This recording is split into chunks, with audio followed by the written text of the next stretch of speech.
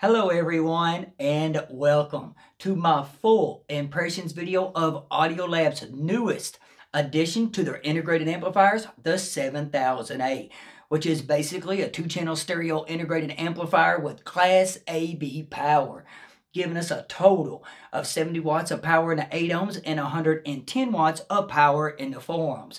Now, Audiolab claims that the new 7000A is their upgraded and more modernized version of their previous integrated amplifier, the 6000A. Now, I do have the 6000A right here down below the 7000A, and you all, I had so much fun comparing the two against each other. You look over here on the right-hand side, on top of my KEF LS50 Meta speaker, I had the Duke Audio One Little Bear switch box. That switch box allows me to switch between two different integrated amplifiers on the fly using a remote control, and that was so much fun. And yes, one of the first things you're going to notice with the 7000A over the 6000A is, yes, you got 20 watts of more power in the 8 ohms and up to 35 watts of more power in the 4 ohms. So yes, you're getting a little bit better bass attack. You're getting a little bit more of that flesh and body sound. You're getting better dynamic range. So basically overall, the 7000A gives you a little bit more headroom. Now, when I first reviewed the 6000A about 3 years ago, I told people, hey, this amplifier needs to be paired up to speakers that are very efficient, meaning easy to drive. And I was recommending speakers like Clips or JBL that was, JBLs that are easy to drive, or Tecton speakers. And I really always wanted to hear Clips' Heritage speakers with the 6000A, which Andrew Robinson mentioned that in his video. Thank you, Andrew. I knew it was a good match. But anyways, when it comes to the new 7000A, I would actually recommend speakers that are moderately to easy to drive, meaning with the 6000A, I told people in my review, do not pair up a speaker that goes below 90 or 89 dB is pushing it. You want really efficient speakers. But with the new 7000A, I would recommend speakers that are above 86 dB and speakers that don't dip down way below 4 ohms. Now, yes, the 7000A, to be at almost 20 pounds, yes, it has, that body and that weight and that bass that you would get normally from 25 to 30 pound integrated amplifiers. But the 7000A is not a powerhouse. It is not a high current amp. It's not going to be driving any speakers like Magnepans. Now, you can hook up a hard-to-drive speaker to the 7000A like I did, and then you can sit there and crank the shit out of the volume, and the amplifier is going to really warm up. But if you try to drive very hard-to-drive speakers, then the 7000A is probably going to sound a little lean. Now, most speakers nowadays are above 86 dB, and most of them don't drop in those crazy impedance dips below 4 ohms. I mean, the 7000A drove the shit out of my KEF LS50 speakers. I even posted a video of how well the 7000A on a short video, how it drove the hell out of my KEF Q350s. And the 7000A even handled my Dyne Audio M50 tower speakers that I just got done reviewing. And those Dyne Audios are 86 dB efficient and 4 ohms. And I'm telling you, the 7000A drove them effortlessly. I was really shocked about that. That really shocked me. But again, it is no powerhouse. Now, besides, the 7000A having more power than the 6000A, the second biggest feature to me, you all, is the built-in DAC. Now, the engineers over at Audiolab have been building around the ESS Sabre 32-bit Hyper Stream DAC chip for 14 years, you all. That's right, 14 years. And the new 7000A has the 9038Q2M DAC chip, which it will decode PCM up to 32 bits, 768 kilohertz, DCD up to 512, and it will do all 3 unfolds of MQA. It just doesn't do MQA render. Now, I am a Tidal HiFi Plus member. I do listen to a lot of MQA files, but Tidal is leaning more towards FLAC files now. Most FLAC files at 24-bit and 192 kilohertz. But another awesome thing with this new DAC, you all, is we do have HDMI ARC input, which means audio return channel. And this is going to be so huge for people out there. It was even huge for me because I could run my HDMI ARC coming out of my TV straight into the back of the 7000A. And I have a smart TV, so I have a lot of different music apps on there. And I tell you, I really like the HDMI input as well. The 6000A didn't come with an HDMI input. The 6000A here below, it only came with 2 coaxial and 2 toss links. And the new 7000A, we actually have a USB input. USB-B input. And I love this USB input. This is where you're going to get more of your high resolution kind of files. I love USB so much, you all. And one of the funnest things I did have with the 7000A, and of course it has 2 coaxial and 2 toss link, is when I was comparing the internal DAC against my outboard DACs. I buy a lot of outboard DACs, you all. And the first one I wanted to compare against the 7000A's built-in DAC was my ON X8 Magic DAC. That DAC's about $325 US, but you can switch out the op amps inside. And that is actually a lot of fun. Now, 2 of the things that I used as transports when I was comparing that outboard DAC on against the 7000A's built-in DAC, I was using down here, as you can see, I had the new Audiolab CDT 7000. That's a compact disc transport. That allowed me to compare them in coaxial output. But I used my new laptop that has all kinds of USB 3.0 outputs. I used it when I was actually comparing the 2 DACs. And I'm going to tell you all just plain and simple. The built-in DAC on the 7000A was about a level above in total performance against the ON X8 Magic DAC. I was like, oh shit, this is the best sounding integrated DAC that I've heard on an integrated amp ever in my life under $2,000 US. So I went over and got one of my reference DACs. This is the Denafrips Aries 2 R2R DAC. About a $700 DAC, and I wanted to compare it against the 7008. And you all, I done this for a full 2 days. And what really shocked me, just to make it simple, is the built-in DAC was on that same playing field as the Denafrips. Now the Denafrips, yes, it sounded a little bit smoother, vocals were a little bit more natural, had a little bit better depth when it came to imaging, but the built-in DAC of the 7000A had more openness, it had more space, it had better sparkle, it had better layering, and the bass attack had more impact. I was like, oh my goodness. Now, when it comes to DACs, one thing I will tell you all, when you get real close in performance in DACs, it's really going to come down to what speakers you have.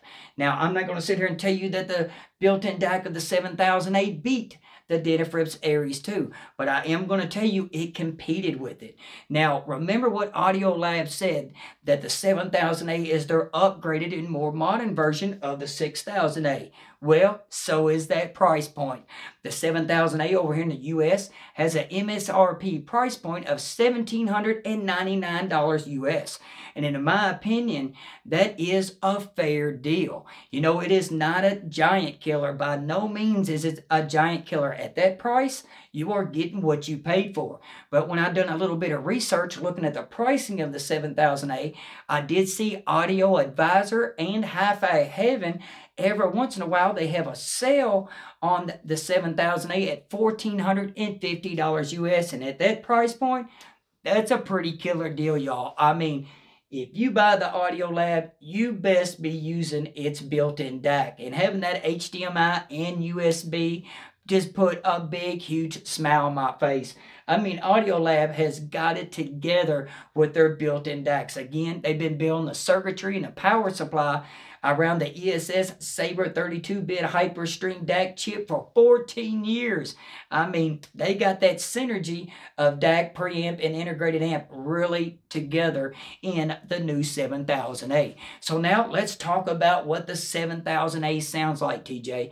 Well, y'all, this makes number 6 amplifier I've had from Audiolab, y'all. First, I had the 6000A, then the 8300A, then the Omnia, then the 8300 XP, then I had that, what was it, DAC Magic. It was just a little bitty integrated amp, and now I have the 7000A. And I'm going to say the same thing about the 7000A as I have with most of that Audiolab sound, which is that British flavor, y'all.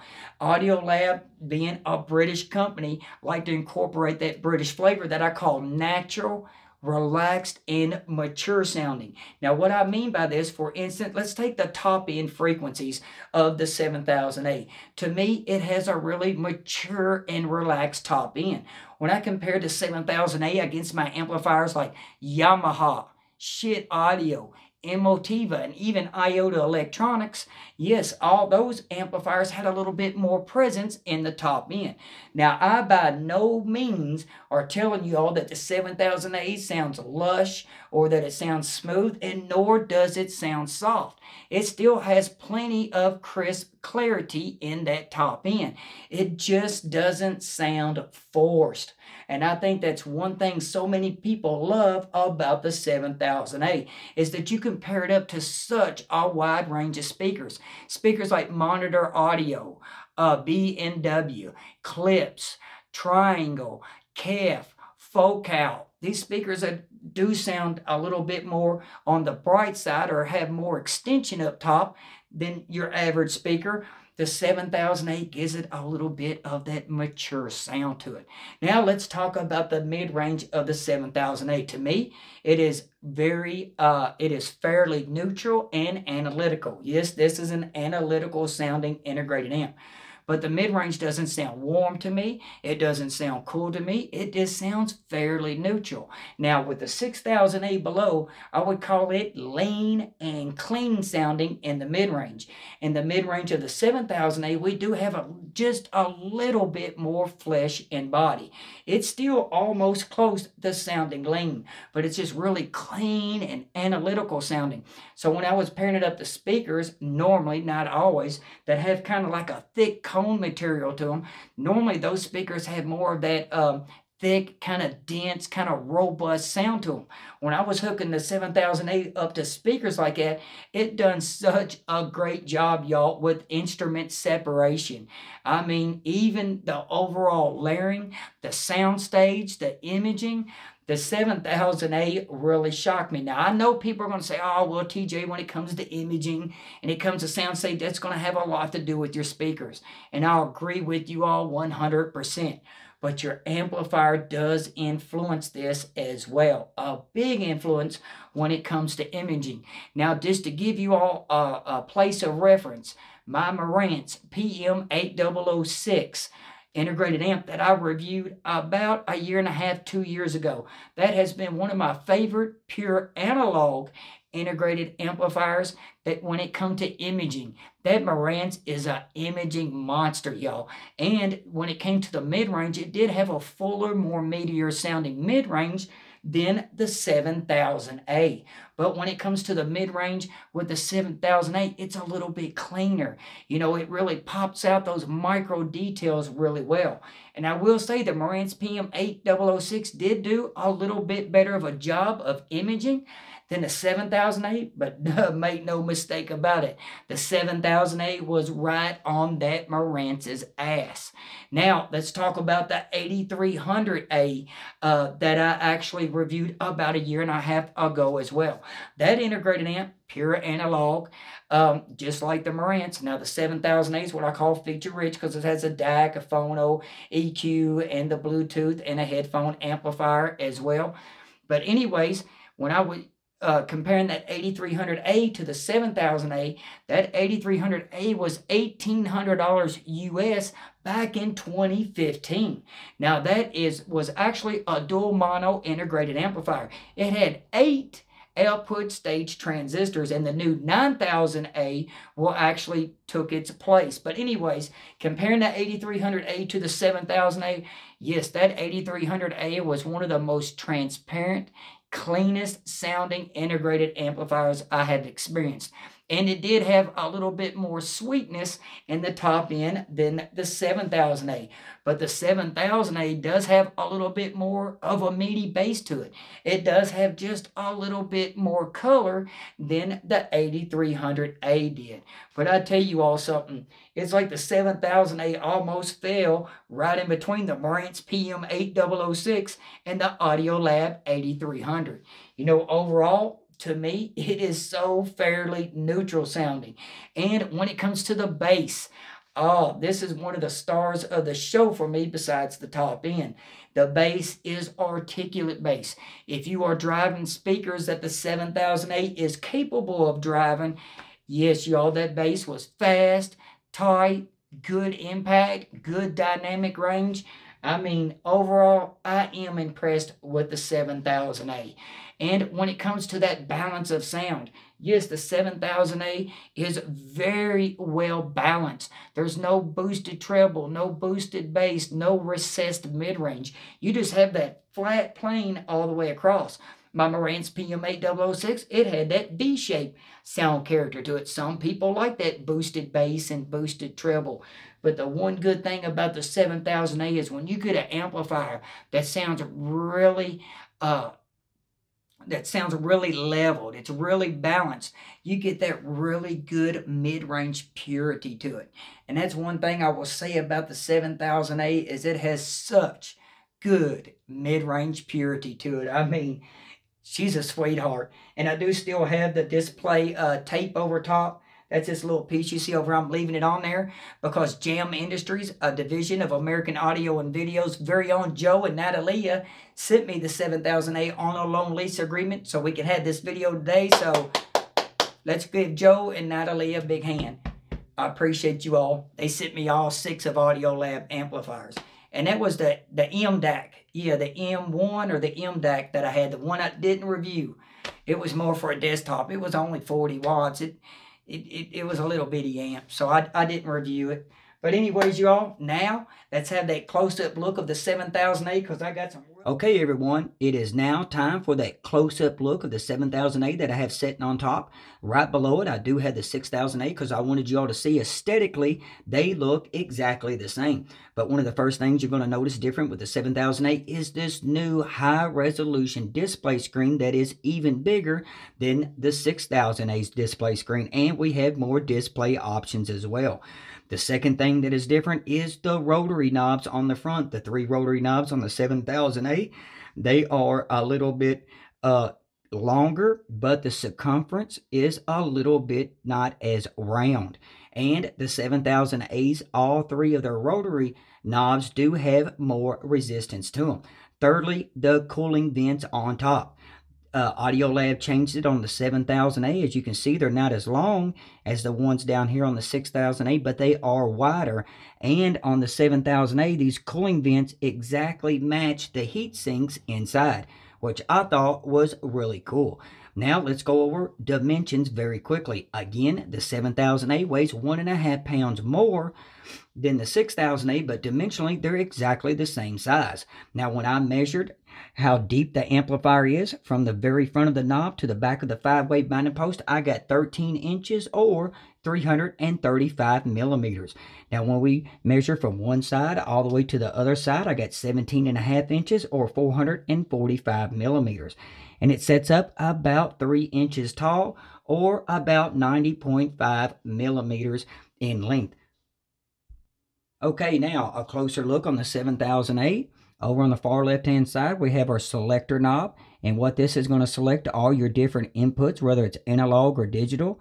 There's PC, USB, optical 1, optical 2, coax 1, coax 2, ARC, which is your HDMI, auxiliary 1, auxiliary 2, 3, and we have our phono EQ. This background is what they call their home screen, and it's pretty cool when you're playing music that does move around. And next to that, we actually have our mode. Our mode is going to let us set it, integrated amp, or you can use it as a dedicated preamp, or you can use it just as a power amplifier. They call it pre-power. Then over here, we have our volume control, and this is what your volume looks like, and I can see this from across the room. And then over here, we have our headphone amplifier output, and Audiolab did incorporate a dedicated headphone amp inside the 7000A instead of tapping off the main amplifier. Now the headphones I always use testing out any kind of headphone amplifier is my Mass Drop HD, let me get that in better for you all, 6XXX. And these headphones do like a little bit of power. And I will say overall, the headphone amplifier, it's okay, but it's nothing to write home to your mama about. And over here, we have a remote sensor. Then we have our standby button. Remember to turn the main power off the 7000A. On the back, we have a main toggle power switch in the back. Now, let's go ahead and go through all the different features we have through the display. Now, you really have to do it fast, so if I mess up a little bit, just hold on with me there. First, I'm going to push this in. First thing come up is the filter. I'm going to go ahead and go to filter. These are your digital filters for your DAC. We have 5 different digital filters. The previous model, 6000A, only came with 3 filters. Then we have upsampling. You can turn it off or on. And then we have our DPLL, which will do normal or wide. I went back and forth with that, and I could barely tell a difference. Let's go back one more. It's going to put me on wide. I got to go over and push this button. That's okay. I told you all it is. Here's your balance. I had it already on one side because I've already practiced this once, but there's your balance control. And then we have our input sensitivity for our analog inputs. You all, this is huge. This is an audiophile feature in my opinion. And what this does is your analog inputs, let's say I'm using my old school from 1987, my Sony CDP-605 ESD CD player. That CD player puts out such a hot signal that it's actually too hot. It's like 2.1, 2.2 volts. So when I hook it up to the 7000A, it actually compresses the dynamics a little bit. So I can actually go in here and I could add 6 dB or take 6 dB away. And as you all can see, I actually put it on -2 dB. And that allows me to get better dynamic range. But you see, this is just for your auxiliaries and your phono. So if you're playing a record player and let's say you got a really cold input, meaning it's not a very hot input, you know, the overall sound could be a little lean or a little bit thin sounding, where you can go in here and you could turn it all the way up to 6 dB and you're going to get more of that full flesh and body sound. Awesome feature they incorporated with this 7000A.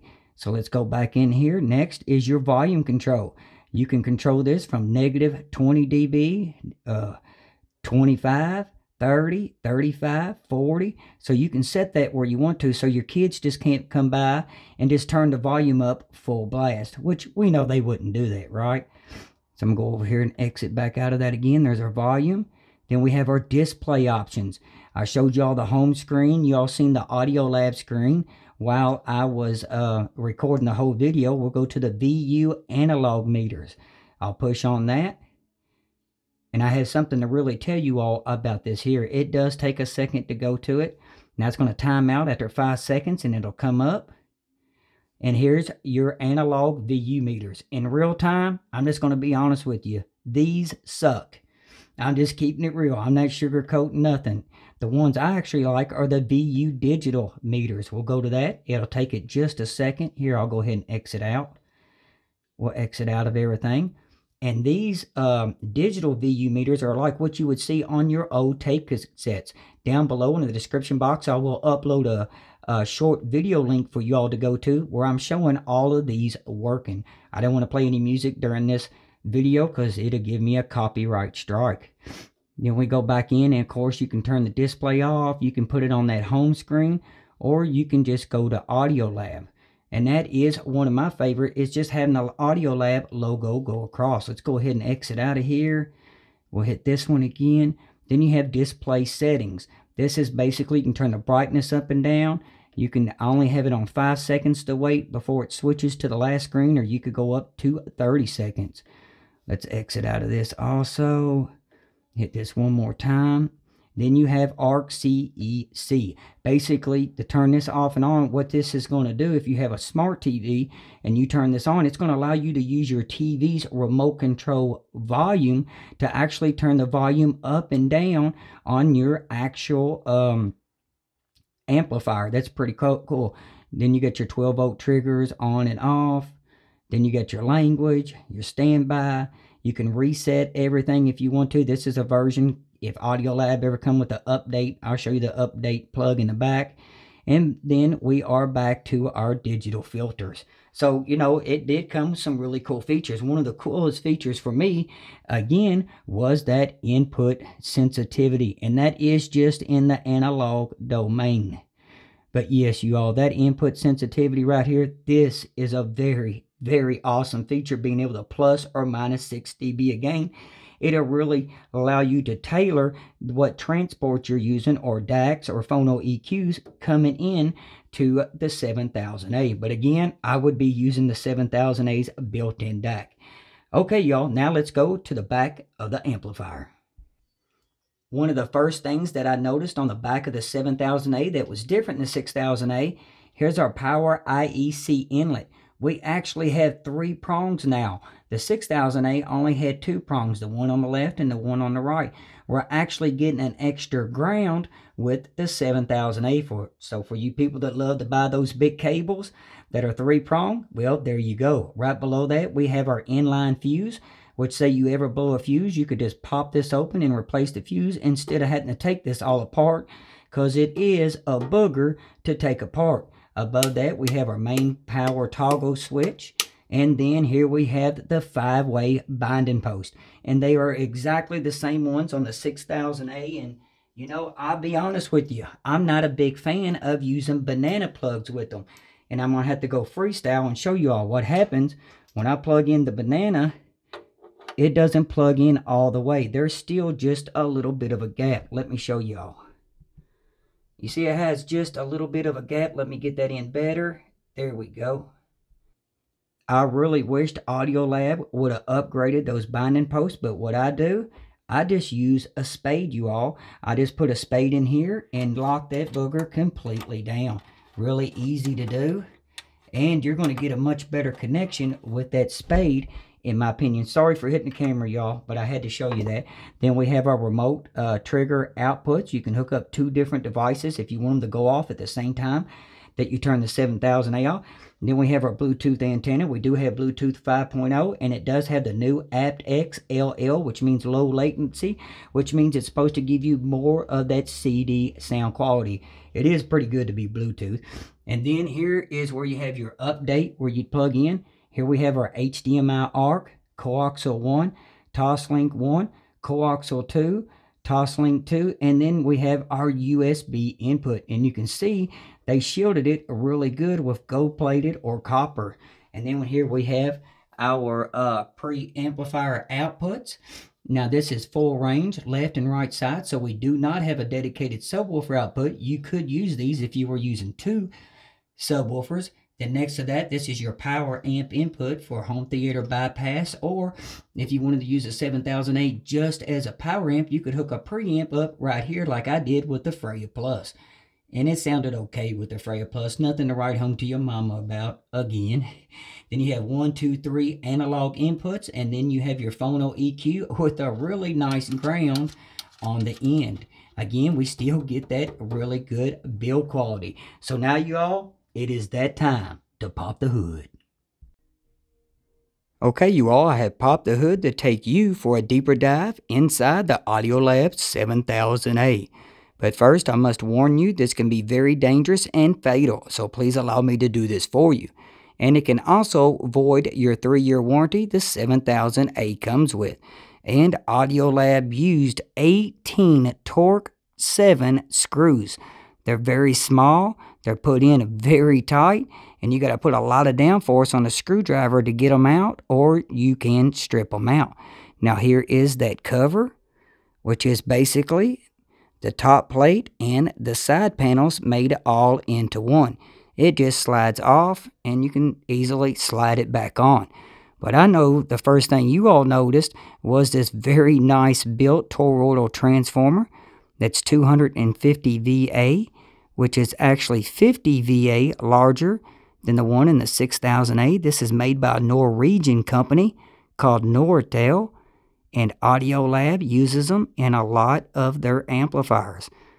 On top here, you can see we have like a little bracket with in gold, the Audiolab name. And that nut right there, you can tighten it down. But what impressed me, you all, is you look underneath the transformer and we have a soft rubber pad that helps absorb any kind of vibrations. That's what I call paying close attention to details. And yes, of course, I'm freestyling this. Now we go over to our filter caps. Good quality Elna, some of the best in my opinion. We got a total of 60,000 microfarads, which gives us 30,000 microfarads into each channel. Plenty enough for 70 watts and 8 ohms. Then up here we have our Omron power relays. On the very back where our toggle switch is, you see we have some really nice cabling. And Audiolab used heat shrink wrap tape all the way to the ends of those leads. Way to go, Audiolab. And below that we had the power IEC inlet, and as you can see, it's completely shielded as well. And coming back a little bit where it says test OK, basically that is filtering for the power coming in. I've seen underneath, I've seen resistors, capacitors, relays, and I even seen a very small transformer. And down below here, we do have two different fuses, 250 volts. But one of my favorite things, you all, is this digital board in front of you all. It's about twice the size of the one in the 6000A, but so is that price point. But we have the newer DAC chip installed on the 7000A. This is the ESS Sabre HyperStream 32-bit DAC chip. Now they call this the HyperStream 2. Then right above that, you see we have one of our clocks. Then all around here, you'll see different resistors. And these are a lot of SMDs, which means surface-mounted devices. I'm not a big fan of them, but it's just in the digital board. Then we actually have our digital interface, XMOS, which is for a USB. I think we got some clockies here too. And then over here by Texas Instrument, I am almost 100%. That is the upsampler for Toslink and coax, where you can upsample all the way to 384 kilohertz. And right here we have two 8-bit expanders. Then check this out, y'all. Here is actually your Bluetooth module. You can see the cable runs right on out to the antenna. And look how well Audiolab shielded that Bluetooth. That is great. And again, the Bluetooth has that new codec, aptX LL, low latency. Another cool thing, you all, is look at all these standoffs in every corner are made out of metal. They're not made out of some kind of cheap plastic. Now let's check out the phono EQ. We'll go all the way back here to the back. And here is actually your JFET, junction field effect transistor. Then we have two capacitors. Then we go on up, still part of the phono EQ. We have some red WEMAs.